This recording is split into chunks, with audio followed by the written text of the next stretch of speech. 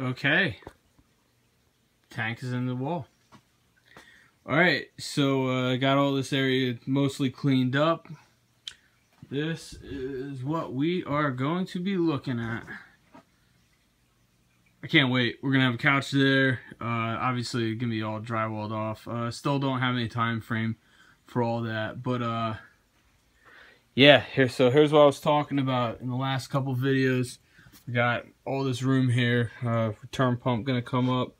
I'll go back in there and show you all this out. But, yeah, going to be plenty of room to do everything we want. And here's the view from the inside. Honestly, I'm just gonna keep this stand. I'm done. I'm overbuilding this stuff. All right. So anyway, here I might be able to get a decent view now about what we're doing back here. All right. So, like I said, there's in the last couple videos. There's the Iwaki.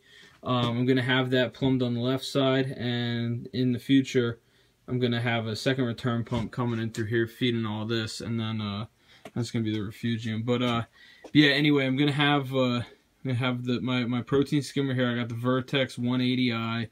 On Tuesday this upcoming week, so a couple days from now, the plumbing's gonna come, and then I'm gonna be able to essentially be.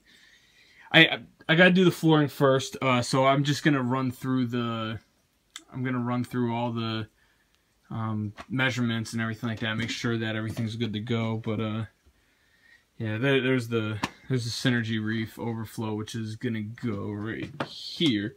We're gonna run the Herbie method.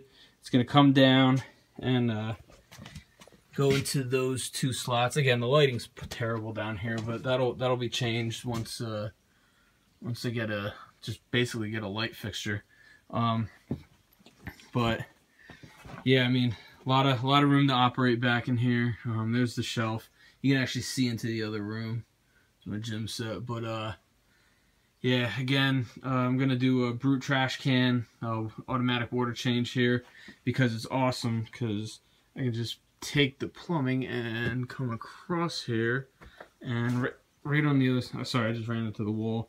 Right on the other side of this wall right here is our water. So literally, I just need to plumb it maybe 25 feet, and that's it. I don't need to I don't need to drill holes in my foundation and take it all through the outside and into a shed, yada yada yada, like some other people have to. But so I'm fortunate from that standpoint. But anyway, yeah, this is gonna be wonderful. I got two viewable sides here. I don't know if I'm gonna black out the back of the tank anymore. I just kind of figured I was gonna do that, but I'm gonna probably have about the same amount of rock work. I'll let the rock dictate how the design's gonna be. I mean, the tank's what, 23 inches tall. There's about 23 inches worth of room in here, so I don't know if I'm gonna do a deep sand bed yet. I just don't know. I'll put some stuff in there, let it figure, and I'll figure out how that's gonna go after the fact. But yeah, anyway, framing part of the project is freaking complete, and I'll tell you what, guys, I am excited about this. Doesn't look like much now, but looks a hell of a lot different from where it was a week ago, or even a month and a half ago, when this was all still walled off. So thanks for hanging out with me, and this is part 4. And if you want to check out the ridiculousness of my last couple videos, then go for it, and everyone have a safe weekend.